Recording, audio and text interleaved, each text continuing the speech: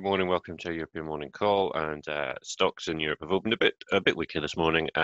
We saw a decent session for Europe yesterday. Stocks rallying, continuing on those gains from Tuesday. But finished off the highs in the US. Actually, was weaker for the day. Tech was up. Nasdaq finished up just a little bit, still below that 10,000 level, and the Dow is down 0.65%. Excuse me. The S&P 500 finishing at 3113, weaker by 0.36%. Today we have the Bank of England. It is expected to expand QE by at least 100 billion, but perhaps more. Risks on that front tilted to the upside. The pound hovering around this 100-day moving average here. Really coming sharply off that 200-day line there on Monday, and then pulling back down here, but still very much sort of around this sort of channel. We've seen it move up through this sort of recent range that it's been in. If we look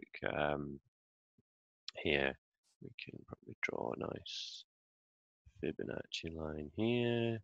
And sure enough, we're sitting on around that 38.2% retracement level. Looking perhaps at that 50% retracement level here, which was the low touched Friday there.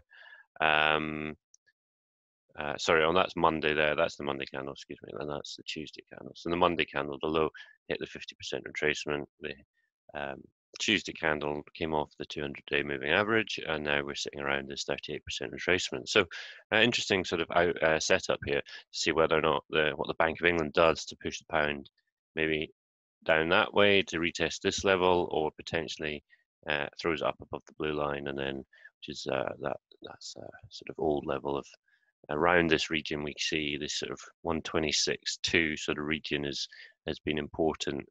In the past. It's not perfect, but it's around that level. We need to get above that and then look at that 200-day line again. Elsewhere,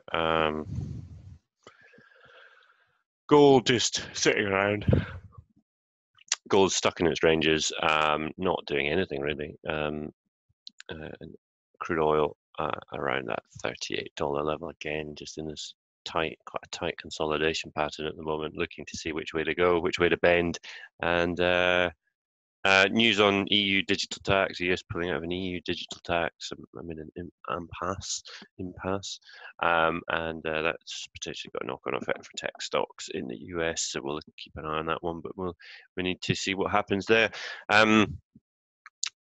That's it for now. We will have more for you later. Remember, Bank of England due up 12, expecting that to mean more QE, and what impact that might mean for the pound. Thanks for watching.